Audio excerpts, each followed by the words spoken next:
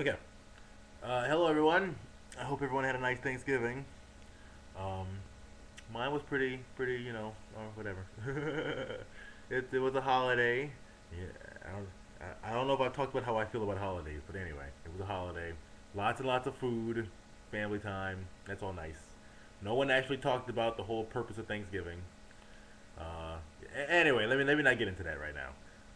So I decided the day before Thanksgiving to pull up this graph, which is the first link that I'm going to post here.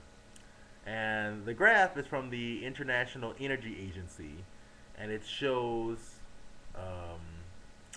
it shows what's the word for this, World Energy Outlook, and it shows the amount of crude oil currently existing, and then there's amount of natural gas, conventional, non-conventional oil, crude oil.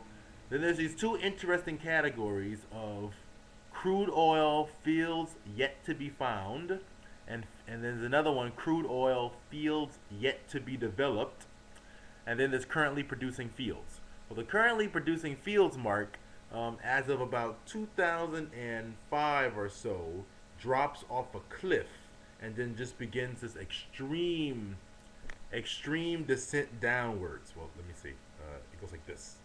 It goes bumpy to 2006, and then it does like this, like this. So, namely, what that means is the world is running out of oil. In case you didn't know this already, the world is running out of oil and running out of oil at a increasingly faster rate as a result of declining oil resources. And since the IEA cannot just come right out and say that, they put a huge gap where it says reserves yet to be found. Okay, reserves yet to be found means reserves that don't exist, basically. So I showed everyone in my family this graph yesterday because me, I talk about serious stuff, and everyone kind of gave me the usual, what I call American paranoia, American brainwashing, which is to say, everyone just goes, oh well, someone will come up with a solution. There's new technologies being invented all the time to solve these problems. They're putting all kinds of money. Going green is really big now, anyway. So I mean, like, as soon as the oil starts to run out, they'll just start doing that. They'll just put more ethanol in. So I went back and forth with my parents and my brother on all of this. And then they all kind of got to a point where they acknowledged that we all may have to scale back our current way of life.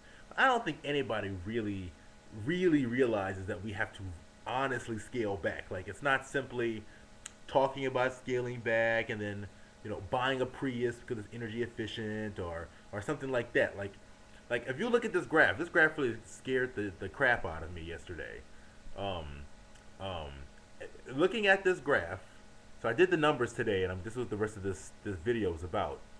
But in 2020, 10 years from now, we will be producing as much oil as we were producing back in. Well, I'll put it this way. This is how I figured it out. And by 2020, we will have lost 40 million barrels a day of oil.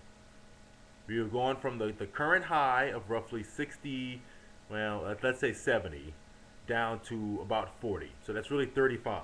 Okay, by 10 years, we will have lost 35 million barrels of oil in 10 years. Okay, so I was wondering what would life be like. What would that be like to go back to that level of oil? And so I know for a fact that GDP growth rates are directly related to oil producing rates. The more oil there is, the more GDP goes up. The less oil there is, GDP goes down. So then, if you all would like to look at the second thing I put up here on the links below, world GDP growth rates for the current GDP is something like 80, it's 70, correction, it's 60 trillion dollars a year. The whole world makes about 60 trillion dollars a year. This chart only goes to 2007, but I think the numbers today are for 2010 are about 60 trillion dollars. So to go back to a time when to lose 40 million barrels of oil would basically put us back at like, well, let's see. Let me see if I can tell you. I think I'm missing a chart here. I am missing a chart. I had a chart here that had oil output. Let me see here. Oil output. Well, you gotta love Google. Let's see. World oil.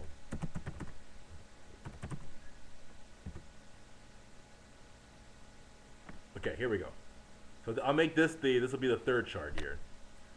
World oil output, and this graph is not, I'm sure, not perfect, but to lose 35 million barrels a day would put us back somewhere around 1970 or so.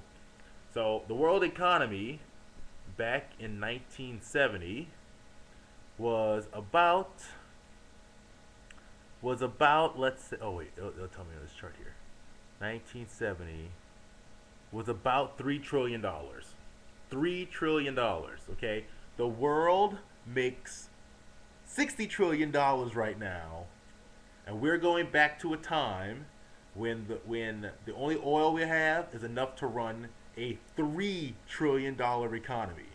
Okay, like I hope, I don't know if this is really sinking in to anybody watching this. Maybe you're doing this and not really paying attention or something. I don't know, but and usually about 200 people watch these videos. So if you're one of those 200 people, just have a moment to really like let that sink in. What that means. We only have enough oil. In the next 10 years, we are only going to have enough oil to run a $3 trillion economy. We currently have, the world has a $60 trillion economy. That means in the next 10 years, the world economy could very well get cut in half, get cut in half again, and what another time at that. Yeah. Before it gets to 3 trillion. So what that really means for our way of life is, I mean, honestly, I think we may be going back to like raising horses and getting around on bicycles only, and the price of gas could very well like, be at least $5 very soon as a result of this. And I suppose that there's alternatives, there's solar and wind and things that will take up some of this slack. But I've been to these green conferences. I mean, I study this stuff. And every person will tell you that alternative energies will only account for a fraction of our total energy usage. Um, um, some people say like 15% tops. All the solar, wind, geothermal, waterfall, whatever you want to call it, all that stuff can only account for 15% of our world energy usage. So that may help, particularly in terms of this decline in current oil production. But considering that to even get those other energies to work, they require oil. I mean, to make ethanol, to make a wind farm, the parts needed to make solar all require oil, which means all these things are just going to become more expensive in the end. So I just think it really, everybody's in happy Thanksgiving land and not really focused on reality. Even though right now, hello, like the United States. I don't know if you guys saw this. I saw this on YouTube, but apparently it's the United States that's provoking this attack with South Korea because they want a confrontation. So everyone's in la la land right now, but I think we all need to kind of wake up because this is all going to get really ugly, really very quickly. And I'm terrified. I've been terrified for a while though, and I'm doing the best I can to figure out how to mitigate these problems. But I think all of us seriously need to be like talking about this stuff because when the price of gas goes up to $5 and then it goes up to $10, it's really gonna be a shock for the majority of people. And I think some really really crazy crap is gonna happen in this country considering the level of education that exists here and brainwashing. So anyway, take a look at those charts and see what you come up with and what you think about.